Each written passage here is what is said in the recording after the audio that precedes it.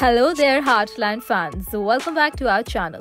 As we eagerly await the season 18 finale, the excitement surrounding the potential return of Ty Borden is palpable. Today we are diving deep into the analysis of this captivating storyline twist and exploring the various fan theories that have been circulating. Graham Waddell's departure from Heartland was a pivotal moment for the show, leaving fans both saddened and curious about the reason behind his exit. But could his character Ty Borden be making a comeback?